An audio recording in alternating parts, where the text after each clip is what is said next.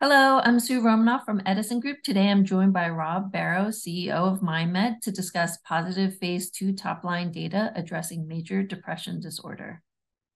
Rob, could we kick off with an update on your phase 2 study in major depression disorder? Also, could you talk to the potential read across to your phase 2b study in GAD? Absolutely. So we're really excited to see this data coming out of our colleagues' lab in Switzerland.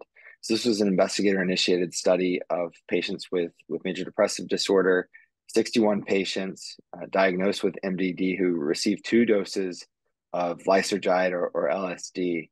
And what we saw in this study is a statistically and clinically significant reduction of 12.9 points versus 3.6 points in the placebo group on the clinician-rated inventory of depression symptomatology scale. So for us, it's extremely exciting results. It's again confirmation of many decades of research on the clinical potential of lysergide.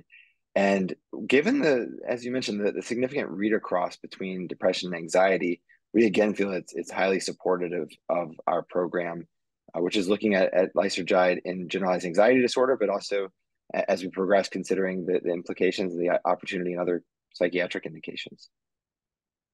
Do these results provide insight into the potential value of repeat dosing? Also, are there any implications for the current phase 2b dose optimization study, or will it influence future study design?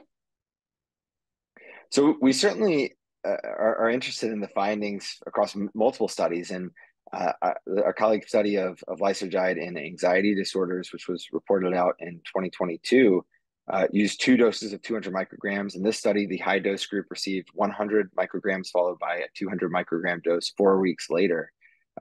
The interesting aspect of this kind of study design is that in many instances, what we see is that after a first administration, we see near maximal reduction in symptoms. And so while we've certainly observed across studies that both single and multiple dosing paradigms have been utilized, we're particularly interested in characterizing the response after a single administration, which is what we are doing in our phase 2b study, and demonstrating how durable that single administration can be in treating symptoms of generalized anxiety disorder. So while we find the whole spectrum of dosing regimen that have been studied historically quite interesting and informative to the long-term potential of these molecules, it doesn't directly impact how we're approaching our sponsored clinical research program of lysergide in generalized anxiety disorder. Are there any updates that you can share with us on phase 2b investigating MM120 in GAD? Yeah, so this is a phase 2b study we're conducting of MM120 or lysergide D-tartrate in patients with generalized anxiety disorder. 200 patients at 20 sites here in the US.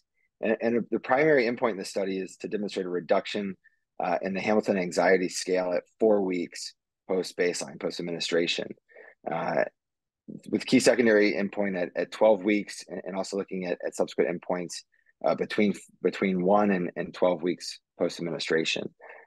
There's a significant degree of overlap between the construct of generalized anxiety disorder and major depressive disorder. And so certainly the results we've seen of lysergide in depression now, but also in 2022, our colleagues reported promising data from an investigator-initiated trial of lysergide in anxiety disorder. So cumulatively, and in combination with the dozens of studies that were conducted back in the 1950s and 60s of lysergide, we feel very optimistic about the path forward for this program.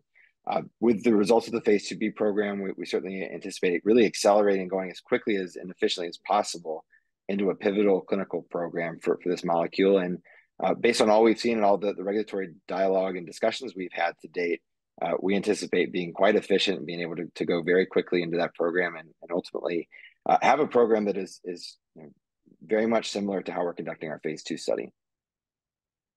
Are we beginning to see a shift in sentiment toward the use of psychedelic medicines? We just saw the Australian regulatory authorities starting to permit psychiatrists to prescribe off-label therapeutics containing psilocybin for treatment-resistant depression. Do you think the US regulators will follow suit in this sense to allow greater access to psychedelic medicines? So what I think we're seeing here in the US in particular is a strong desire from providers, from policymakers, and really across the board to make sure that promising new therapies for mental health and brain health disorders are accelerated and are ultimately on a path to becoming available to patients. We certainly have a backdrop of a worsening mental health epidemic here in this country, especially.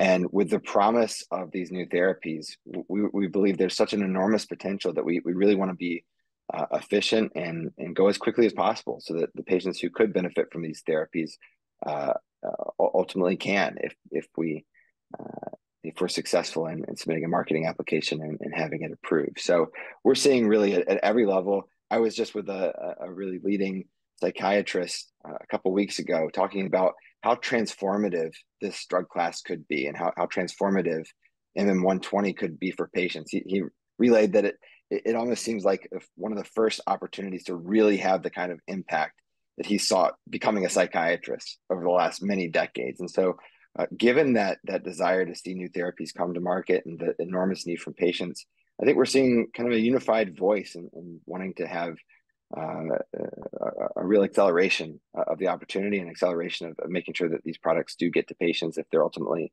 deemed safe and effective. Thank you all for joining us today. Thank you, Rob, for your time. If you'd like to learn more about MindMed, please refer to edisongroup.com. Thank you.